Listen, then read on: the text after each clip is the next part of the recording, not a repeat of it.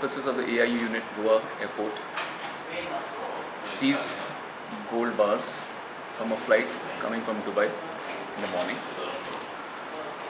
The modus operandi was such that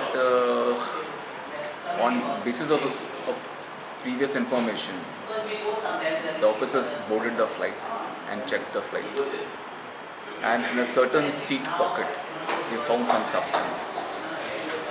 On making inquiries, nobody came forward to claim that packet as such.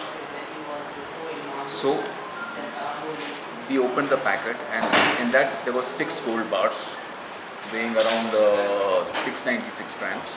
The value could be, today's market price could be around 19 lakhs 20,000 or give and take.